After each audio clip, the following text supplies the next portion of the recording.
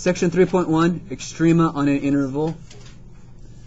You have two types of extrema, absolute and relative.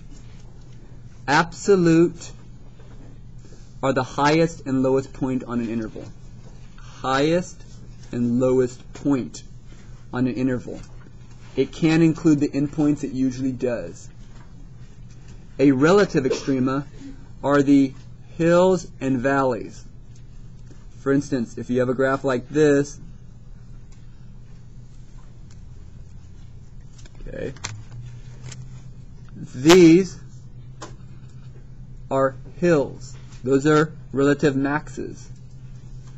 These are valleys. They're relative mins. So relative min, relative maxes. Now, absolute extrema, you look for relative extrema as well as endpoints. The highest or lowest, counting the endpoints, are your maxes and min, absolute maxes and mins.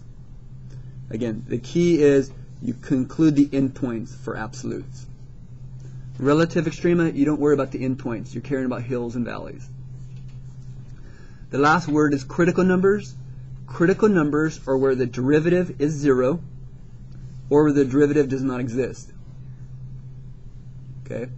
And the C value are the values where it equals 0 or where it does not exist. But those values, f of c, those values you get, have to exist.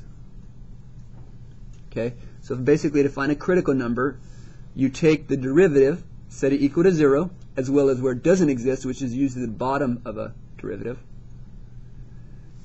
And what you do then is, once you do that, you also have to make sure the point exists.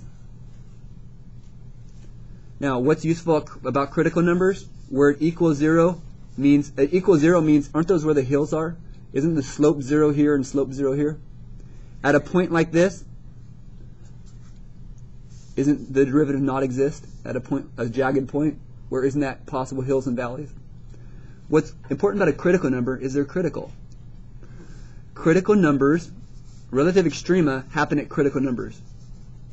Critical numbers give you relative extrema and some other things, but they basically give you relative extrema, which talk about the hills and valleys.